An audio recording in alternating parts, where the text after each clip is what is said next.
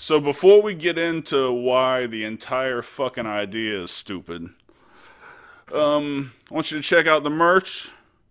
Draven's got the merch. Buy on foot. HeelShitShop.com. HeelShitShop.com for all your merch needs. We've got the new logo shit on there now. I should be getting my sample. Shit, I thought it was today, but I'll have to check. I'm still a couple of weeks up. The new Thumpism shirt. You guys will get a kick out of that. But alright, back to this fucking belt. One,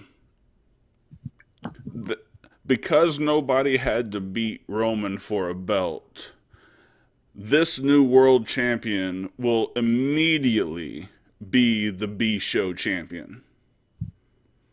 He will be the B World Champion, okay? Because Roman's still going to be the Universal WWE Champion, and I don't know if they're going to still have him carry two belts, but fuck it, I would, because you're setting whoever wins it up to be, it's going to be U.S. Championship level as that guy, and I pray to God that I hope it's not Cody.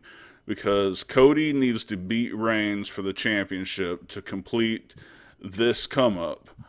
If he goes through this fucking King of the Ring tournament and wins that shit belt, he will always be number 2 in that company. Always.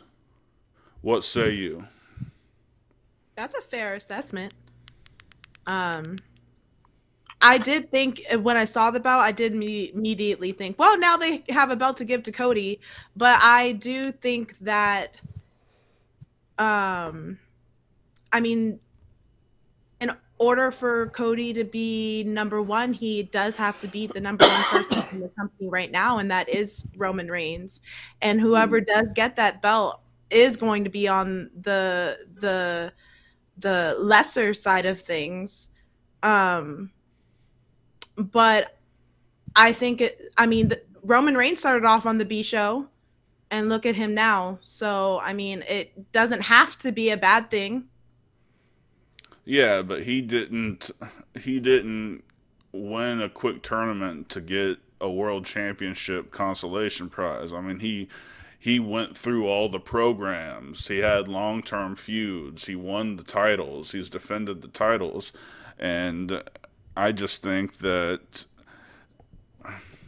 I mean, I hope it's Seth Rollins, because he's of the type of charisma that could potentially put this belt over.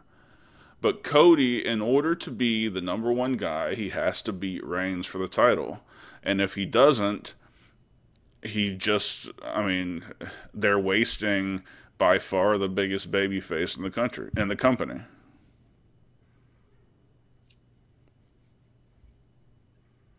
Here's my dilemma.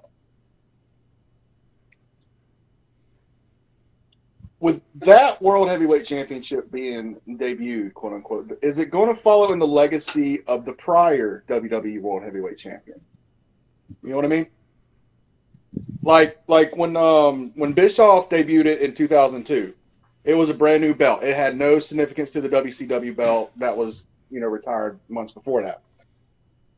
Nothing has come up about that, just because of the shock and awe of a new belt that doesn't have a massive ass fucking logo, and that's it, even though it really kind of does. Mm-hmm. If it does follow the lineage of the World Heavyweight Championship from 2002 to, what was it, 14, the end of 14, it kind of already has its own, aura about it. Why not give it to somebody that you're not really expecting? My first thought would be Gunther.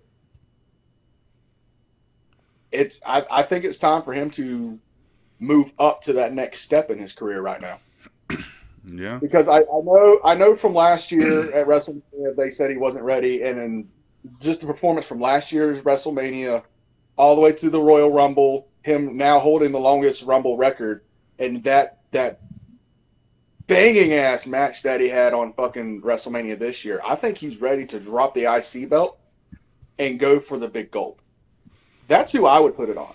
Now, going back to what you said about Roman, and this is just fantasy booking, if he did drop the belt at Mania to Cody, wouldn't the big gold look like a consolation prize to him, though? Because you know they'd put it on him real quick. Who? Roman? Yeah. Well, no, because he'd be on the same show as... In that scenario, he'd be on the same show, and the brand split's supposed to be pretty hard this time. That's what I'm saying. If the WWE Champion's on the opposite show of Roman, and Roman lost it at Mania, it's just a foregone conclusion that he's going to get put the World Heavyweight Championship on him. Why not? He's your biggest heel. He's your biggest draw.